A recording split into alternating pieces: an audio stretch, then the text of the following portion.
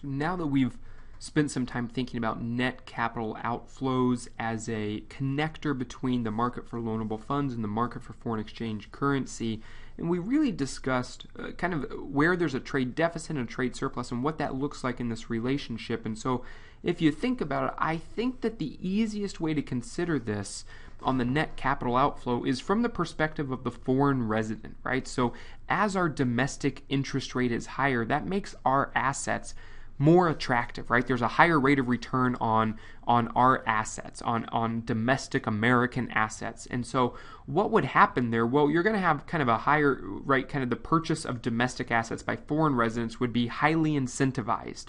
And so when we're thinking about this, I think it's easiest to think about the net capital outflow in terms of the foreign residences, in terms of kind of the foreign exchange as we think about it. And that's really what connects it down here to the real exchange rate. So we talked about how this really kind of the market for loanable funds sets the real interest rate in the economy. Given that real interest rate, we have a certain amount of net capital outflow, which would give us the supply of dollars in the foreign exchange market, right? That's the net capital outflow there that we have. And then we said that there is some sort of demand here. We know that net capital outflow equals net exports. It has to, right? We've talked about how this is the goods and services that are being purchased or traded, and that must be equalized by the financial assets, right? By the assets or the currency that is being traded in that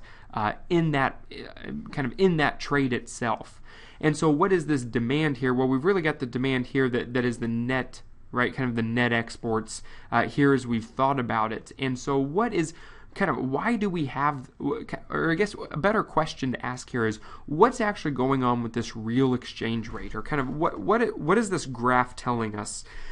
And so here we know that where they equal each other would be the real exchange rate that we would have, and we've marked that by this E with kind of an asterisk there. What I want to think through is what's going on here as we move towards the right. If this were to move up, let's say we were to have some sort of shift in the supply to the left, right, and that's going to increase the real interest rate. We would be right here. That's going to move us to a higher interest rate here, and then we would have a supply that would shift. And in fact, we'll go through and kind of work through what that would look like. But what would that do? Well, that would bring us up to a higher real exchange rate.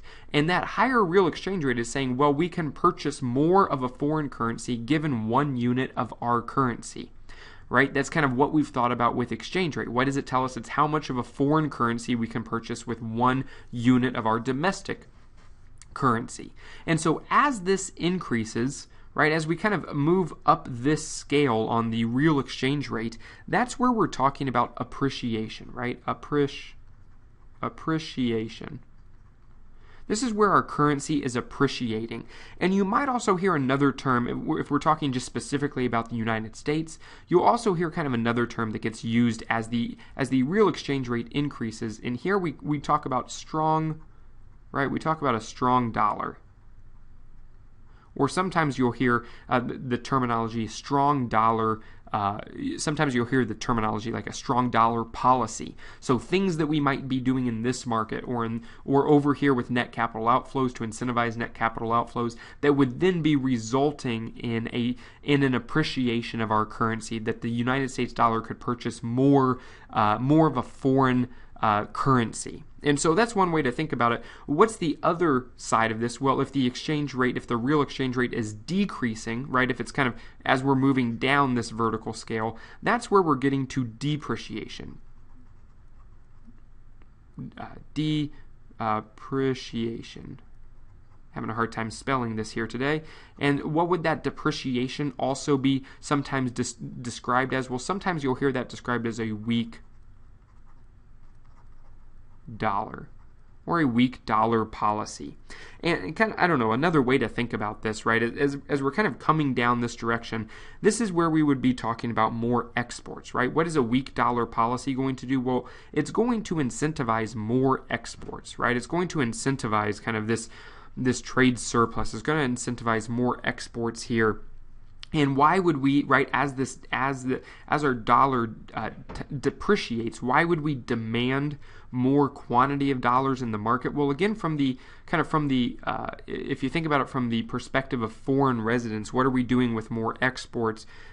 Because, right, what would be needed? We would need more dollars would be demanded in the foreign currency exchange market because they would be trying to finance those exports, right? What is actually happening if we're exporting goods? That means that there's going to be increased demand for those dollars in the foreign exchange market, so that they can purchase, right, those exports as well. So we typically think about depreciation as kind of as leading towards export growth. And I'll put growth here, export growth, right? And we typically generally think about appreciation as leading towards import growth as well, or maybe a better way of thinking, instead of import growth, that it might lead towards a decrease in exports, right? So it might be kind of a decrease in exports as well. So I just put these here as well because you'll also hear this terminology kind of interchangeably in the news and throughout macroeconomics as we're talking about real exchange rates. And I just want to kind of accompany that with what would actually be going on here with shifts that we might be thinking about that would increase or decrease the real exchange rate in a market. And so just the final thing to kind of focus in on then is that we've got two different equilibriums. And up here, what are we looking at? Well, this equilibrium here, this is the equilibrium that we have for the real interest rate.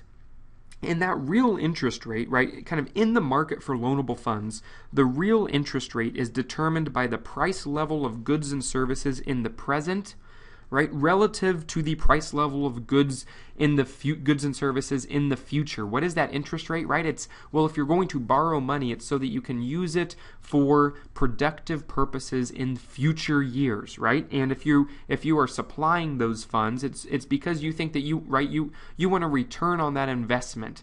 And so we think about this as really kind of the market, or as we think about this as being determined by the price of goods and services in the present relative to the future.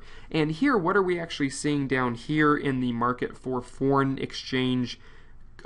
currency exchange? Well, this equilibrium point that we see down here, this equilibrium point for the real exchange rate is determined by the price of domestic is determined by the price of domestic goods and services relative to foreign, right, the foreign price of goods and services. And so you can see kind of how these are connected as well. I'm just trying to give you kind of a few different ways to think about the same thing here.